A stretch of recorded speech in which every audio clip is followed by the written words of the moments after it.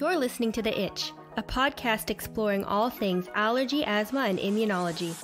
I'm your co-host, Kortney, a real-life allergy, asthma, and eczema girl. And I'm your second host, Dr. Payal Gupta, a board-certified allergy, asthma, and immunology doctor. Kortney and I hope to balance each other out so that we get you all the information that you want and need about allergies, asthma, and immunology. Welcome back to our Atopic, Dermatitis, and Skin of Color series in partnership with the Allergy and Asthma Network. Today, we're going to talk about skincare strategies for atopic dermatitis in all skin colors. These are things that you can do in your everyday life to help maintain a healthy skin barrier. We're going to talk about treatments, so things like steroids, medication, biologics, and a few other things in our next episode. So if you're waiting and hoping to hear about that, it's coming, don't worry. In this episode, again, we're going to be talking about skincare strategies. If this is your first time listening in, this is 3 of 5 episodes we're doing. If you need a little bit of an introduction, you can check out our first episode, which is Understanding Atopic Dermatitis and Skin of Color, and our second episode, which is Diagnosing AD and Skin of Color. Since we have a lot to talk about in this episode, check out series 1 and 2, because that's where you'll get your foundational understanding. So let's jump into it. Dr. G, can you quickly review how skin in people with atopic dermatitis, which actually is also known as eczema or AD, so we'll be using those words interchangeably in this episode. Can you tell us why skin in people with AD is different and why it needs all of the moisturizing it can get? Yes. So there's been a lot of research done on the skin barrier, and it's thought that eczema leads to the skin being leaky. So the amount of water and moisture in the skin is actually less. And some people have a defect in a gene that's found in the skin called filaggrin.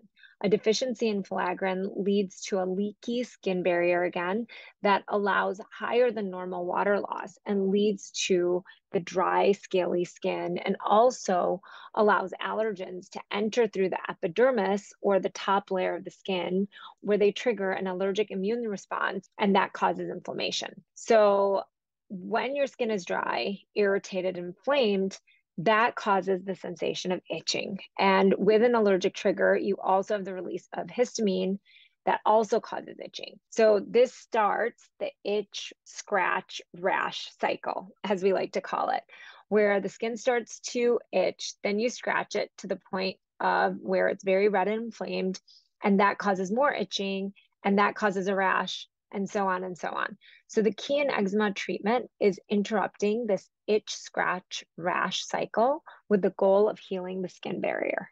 How do you avoid this itch-scratch-rash cycle? What can we do to prevent that? Yeah, so the most important part of all of this is keeping that skin barrier intact, which is harder to do in patients with eczema because of everything we just spoke about with the filaggrin gene. And just that is really the issue with eczema, is that that skin barrier is just more compromised and doesn't hold moisture as easily. So we need to keep our skin hydrated externally by drinking lots of water and making sure that we are being gentle with the skin. It starts with bathing.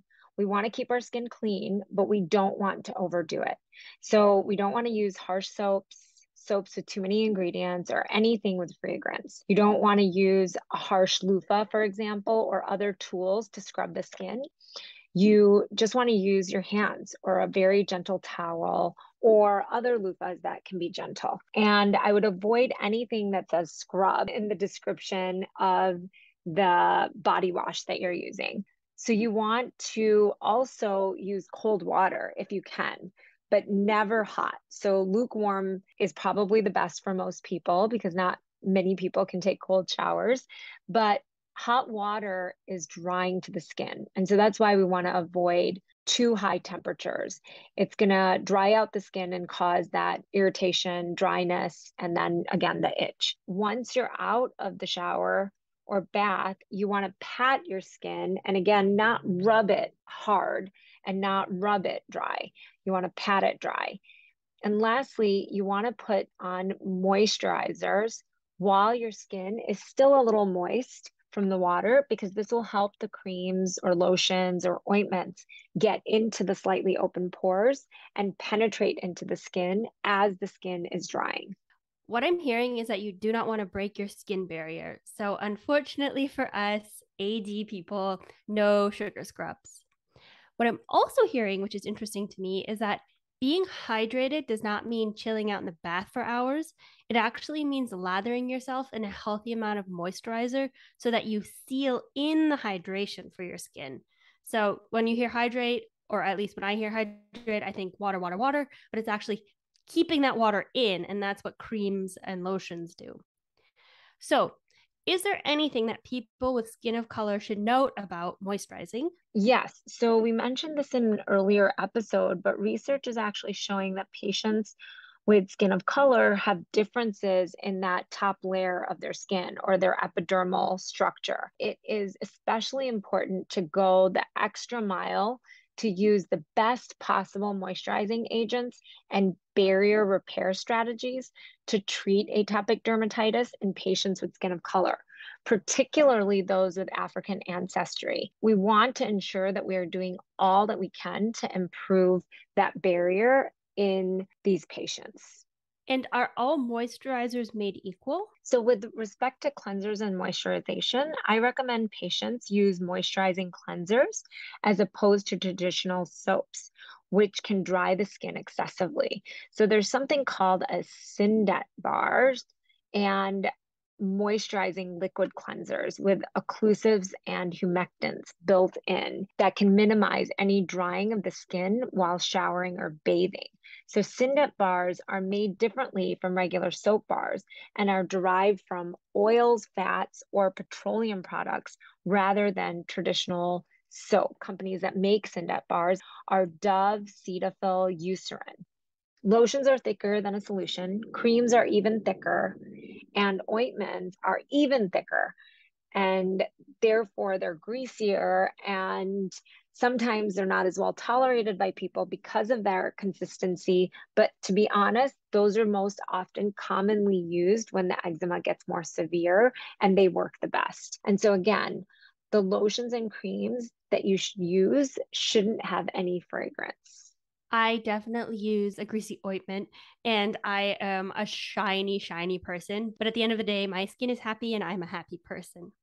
I also use an oil-based body wash and I don't use soap at all. And it was hard to get used to because, you're not getting that squeaky clean feeling, but your skin is really softer. And I guess that's the goal, is that we want to have really moisturized, soft skin and not like squeaky clean, because squeaky clean generally means dry for me and maybe the same for you guys. So I'm curious, since we can't use fragrances and essentially smell super nice, what about using perfume? Yeah, so perfumes can also be irritating to the skin because they contain fragrance mix, which we test often for people who have what we call contact dermatitis. And I would recommend staying away from them if possible. But, I personally have been gifted perfumes and I have eczema. And so what I do as a trick, first, I put the back of my neck as a test spot and keep it on for the day and make sure that I don't have a reaction. And the second thing I do is I actually apply it to my clothes as opposed to putting it directly on my skin. And that might make a difference. Okay, that's a good tip. Thank you. In case we want to smell divine one day. So, before we jump into other ways to manage your atopic dermatitis other than what you can actually do for and onto your skin, I was told by my dermatologist that I can never moisturize too much. What do you say about that? Yes, I absolutely agree with that statement. If you are using a product that you do well with, then applying it throughout the day is the ideal way to keep your skin hydrated. But that's hard for people to do because they're in school, they're working, just gets cumbersome, especially if you have a large area of your body that's affected. But I would say that for a lot of people, the hands can be problematic because we're washing them often. So at least re-moisturizing your hands throughout the day after you wash them is a good baseline to try to get used to. And a little pro tip is, if you can, keep a little moisturizer in all different places of your house. So on your desk, by your door, anywhere where you think, okay, I might need to moisturize. that helps me definitely with the hands. So now we have our skincare routine down. And outside of medication, of course, which we'll cover in the next episode, what are other ways we can help maintain a healthy skin barrier? A big question would be, what does environment have to do with it? And before Dr. G tells us a little bit more about environment, we've been talking with Shiv, and she has participated in our first 2 episodes, and she's participating again in this one. And she talks to us a little bit about how she moved cities and how by moving cities, her skin improved. And I know that that happened to me, but the opposite way. So I moved cities and my skin got worse. So let's hear from Shiv, and then we can jump into a little bit more about how environment can impact your atopic dermatitis. I'm constantly reapplying my creams. I keep one on me. I moisturize with my full body cream multiple times a day, but I have this trusty cream that I moisturize the bad spots all the time. And I think the best thing for me was moving. It really helped with the flare-ups. I don't have them as often. And yeah, so it's just doing those things. Yeah, so this was a great clip in showing how environment can play a really big role in atopic dermatitis. We discussed triggers in our first episode, and knowing what your triggers are by getting tested can help. But triggers like pollen, pet dander, all these things are environmental triggers. So moving can be tricky because you may be allergic to a pollen in your new city, or you may be less allergic to pollens in your area, or you may become allergic to new pollens as you live in your new city longer. So I don't think it's practical to move for your allergies necessarily because of pollen, but I have seen patients move their apartment because of smoke exposure from a neighbor that triggers their asthma, for example, or if there are animals in the building that someone is allergic to and is triggering all of their atopic symptoms, including atopic dermatitis. There's little tricks that you can do if you are allergic to the environment outside to help prevent the symptoms from getting severe. One of these things is air purifiers. They can help with these airborne triggers by removing some of these allergens. Or if you're allergic to a pet, you want to make sure to keep that pet outside of your sleeping area to prevent being exposed to that allergen for 7 to 8 hours while you sleep. And then we'll be talking about this more in the next episode, but there's also immunotherapy to decrease the sensitivity that you have to different allergens that you can think about if you are being triggered by environmental allergies. So you mentioned sleep, and I'd love to just jump into that really quickly because I feel like sleep and atopic dermatitis go hand in hand. And by that, I mean sometimes you can't sleep because of it. Are there things that we can do to our environment to help with sleep or that people should be aware of? Yeah, so nighttime symptoms are actually very common in a lot of allergic conditions, including atopic dermatitis, asthma, because when we're laying still, we're able to feel the sensations of our body more than when we're running around doing things and our mind is preoccupied. And so you want to keep that in mind that your nighttime symptoms may be worse, and it's because of that partially. But other things that you can do is keeping your room cool, which is very important. As I said, heat causes the skin to become dry, and that causes it to feel itchy. And then also sweating can affect the skin and be an irritant. In addition, keeping the humidity levels at around 40 to 50%, but not higher, is a good rule of thumb.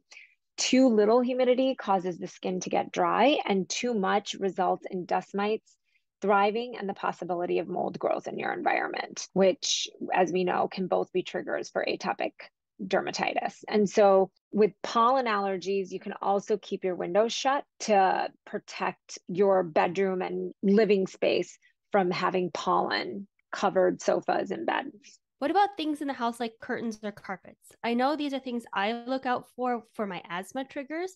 Is it the same for eczema? Any allergic person should try to be in an environment with as few carpets or curtains as possible, but that's not always possible. So if you are in a home with lots of curtains and carpets and things, you just need to make sure that you're taking care of cleaning these areas so that you're limiting the amount of dust mites and other triggers that can get into the carpeting and the curtains. And not every vacuum is made the same. So if you are looking for a new vacuum, make sure it's got a good HEPA filter so that you aren't just like spreading more dusty stuff all over your house. That's one tip that I can definitely also add in. And since we're talking a little bit about cleaning, what about the actual products you use? Should we also be watching out for those? Yes, so using harsh chemicals, but absolutely can be problematic in what we're cleaning our house with. We want to make sure that we are wearing gloves while we're cleaning, as any cleaning agent, even if gentle, can be irritating to the skin. Next, I try to use, again, fragrance-free products for cleaning also, and make sure that you're diluting cleaning agents like bleach as recommended. So I've seen people use just pure bleach to clean, and that's really not how it's meant to be used. And I think, especially with the recent pandemic, I think that people have become overly obsessed with keeping things clean. And so, again, using bleach products without diluting them is dangerous for the person who's using the products and also for the people who are in the environment after the cleaning is done. And then I also wanted to make a quick point about hand sanitizers, because they are alcohol based and can also be very drying to the skin. So you want to be careful about hand sanitizers if you have sensitive skin, because they are most likely not going to be good for your skin. That's so nice to hear because I know that during the pandemic, whenever we were going into certain shops, they wanted us to sanitize our hands. And I was like, I just can't do that. I have pretty bad eczema on my hands, especially in the winter. And it was kind of a weird conversation to have with someone being like, I'm sorry, I won't touch anything, but I can't use that hand sanitizer because my skin's just much too sensitive. And I can wear gloves if you want me to, like my winter gloves, and I won't touch anything, I promise. It was kind of a weird thing. So thank you for saying that about hand sanitizer, because I think that sometimes we feel like we have to use it even though it's not going to be good for us. And I also just wanted to note that gloves are really helpful for cooking too. If certain things trigger your hand eczema, I know that certain like acidic foods can be a problem. So we always have a box of gloves in our house. I also wanted to ask you, because I've been doing this lately, is I've been on a bit of a shopping spree for non-itchy clothes. This summer's been just epic for me, and I feel like my clothes are just being very bothersome. So can we also consider our clothing as something that might impact our atopic dermatitis? Yes, clothing is super close to our skin, so it can definitely affect your skin. You want to stay away from anything that can be harsh on your skin. I personally cannot wear wool sweaters in the winter, for example, because they're very itchy and I will get a rash and be uncomfortable. So I would recommend soft materials like cotton is honestly the best. And if you do want to wear that wool sweater, you could wear a cotton shirt underneath and then put the wool sweater over. Also, synthetic materials like polyester can aggravate the skin. And then lastly, tight clothing can be irritating for people with eczema because it can cause that rubbing and it can cause that friction that causes the skin to be more itchy. Yes, about the rubbing. I know that sometimes I wear certain shirts inside out and I cut off all tags, because those are little nasty rubbers, if you can say that. I don't know if that sounded weird, but yeah, I definitely agree. And I think cutting off all your tags, no matter what age you are, is a good thing to do. We've talked about house and we've talked about clothing, and these are things we can control around us.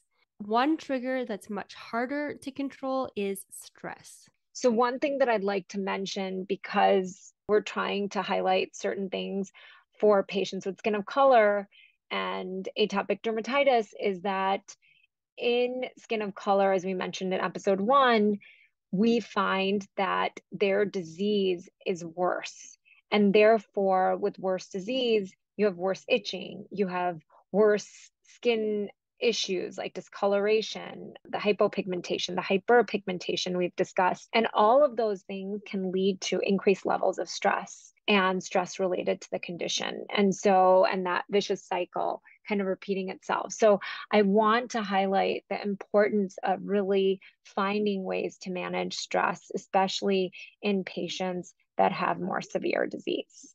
Shiv was brave enough to open up about her and her mother's experience in managing her atopic dermatitis, which we will share with you now. I've dealt with a lot in the past with negative comments, and sometimes I react badly to it, and sometimes I like to just brush it aside. But I've actually gone to therapy since I was small because of some people's comments. I was bullied by my older sister's friends, but my worst experience, which impacted me the most, would be when I was 5 or 6 years old. I remember going to ballet classes, and when we were all changing into our tutus, the other kids would just stare or move away from me. Now that I'm older, I can understand that because of the lack of awareness around AD, they assumed I was contagious.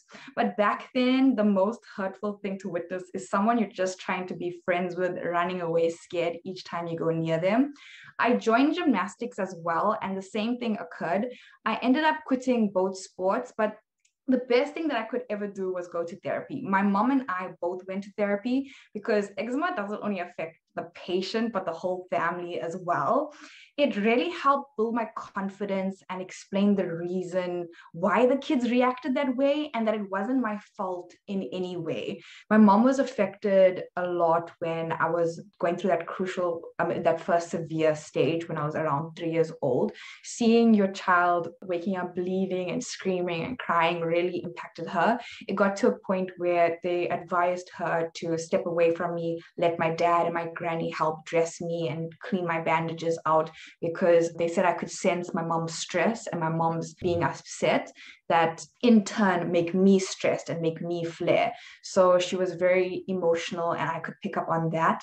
So she also had to go to therapy and had to get more stronger in how she deals with me. And she taught me a lot about positivity and taking, making lemonade out of lemons. So this is a main thing of how I started my social media platform, really bringing that positivity in what she taught me and seeing the backstory about how she also dealt with it and had to learn coping mechanisms and really utilizing that, seeing it from the patient as well as the whole family. I also know that my sisters, even though they have very mild eczema, they still were impacted by my eczema and my journey. And even my dad, who's very quiet and silent, he was impacted in his own way. So it really impacts the whole family.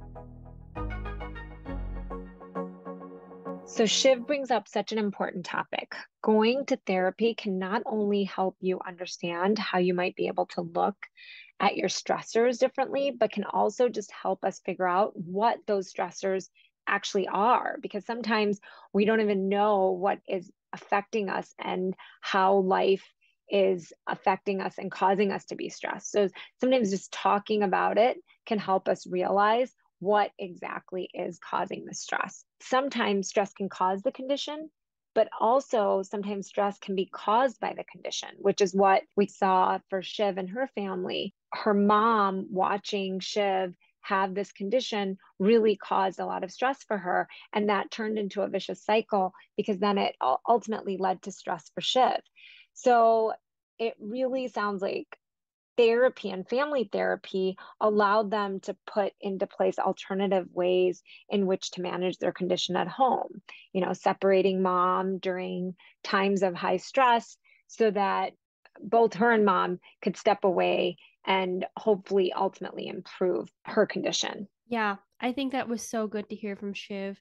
And family and friends are really important in the process of dealing with a chronic condition. I mean, you really don't have to go at it alone, and your family or friends are also impacted. Like you said, Shiv's mom is obviously impacted from her AD. I know that personally, when I started to share how my skin made me feel, not just physically on the outside, but also emotionally, I started to gain more confidence just to be in my body. In talking about what was going on can be a great release. And it was a great release for me in times of high stress.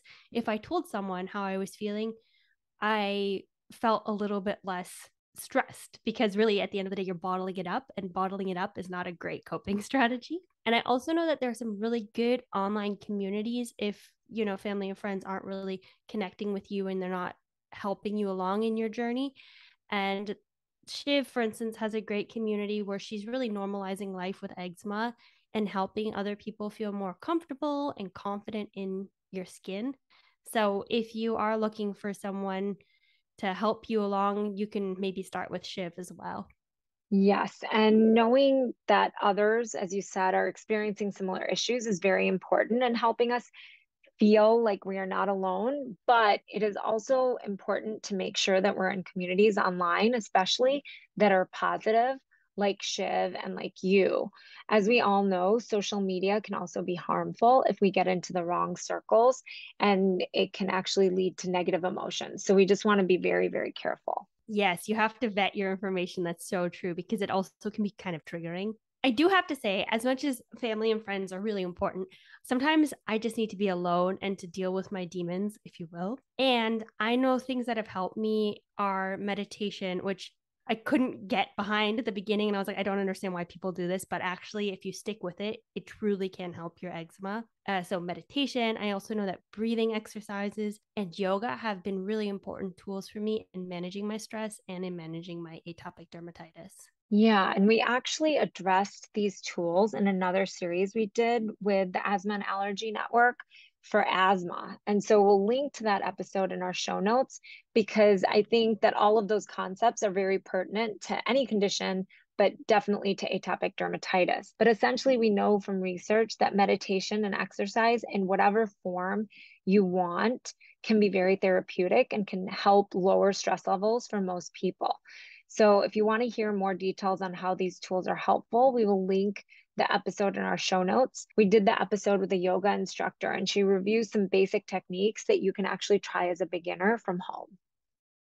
And I just really want to quickly mention one more time, because they are episodes based on asthma, but they are also very relatable for eczema, because I know that meditation and yoga and breathing have helped me really break that itch-scratch-rash cycle, because sometimes you get into a scratch trance. You just can't stop, and you need something to just kick you out of that. And meditation and breathing have helped me just calm myself, put myself into my body, and then remove my fingernails away from the parts of my body that are itchy. Before we round out this episode, I do want to share a few other techniques about the itch-scratch cycle that help me, because I can, like I said, get into this a scratch rage, scratch trance where I just can't stop. It's amazing. My brain just turns off and my hands just go at it. So things like light exercise, like going for a walk, just moving my body slightly helps me. Also things that kind of occupy your mind. So puzzling has been really helpful. I'll listen to a podcast and I'll puzzle. I know some people like to knit or bake. Basically, you just want to occupy your hands. And last thing is watching TV is great. If you find that you watch TV and then you unconsciously start to scratch, have something in your hand that you can play with, like a fidget spinner, or there's like these pop things. I don't know. They're like these silicone things that you pop, but just something so that your hands aren't going at it without you realizing it. And hopefully that will help you prevent that itch, scratch, rash cycle, because at the end of the day, we want to keep our skin as intact as possible. Those are great tips, Court. And I actually love all the content that you share on your social media accounts and that Shiv shares on her social media accounts to really help patients understand what you do to help your eczema on a daily basis. And it's nice that you guys share those little tips and tricks. Hopefully they can be helpful to those beginner eczema patients. Thanks. Yeah, sometimes people don't realize that living with atopic dermatitis is something that you have to manage every day. And once you find those strategies, it feels less and less like a big thing and a big part of your life, because you've got it managed. But it's about getting control first. So with that, we're going to say thank you for listening. And we hope that you have found some new ways to manage your atopic dermatitis in daily life that doesn't involve medication, because that's what we're talking about next time. For now, check out parts 1 and 2 in this Atopic Dermatitis with Skin of Color series, and go to our show notes for more information about the Allergy and Asthma Network, Shiv, and some other episodes that you might want to listen to about eczema. Thank you for listening to today's episode. Remember that all information you hear today is for informational purposes only and are not intended to serve as a substitute for the consultation, diagnosis, and/or medical treatment of a qualified physician or healthcare provider. And also, don't forget to subscribe to our podcast. And if you have a second, help spread the word by rating our podcast and sharing with your friends and family who might also be interested in learning more about allergies, asthma, and immunology.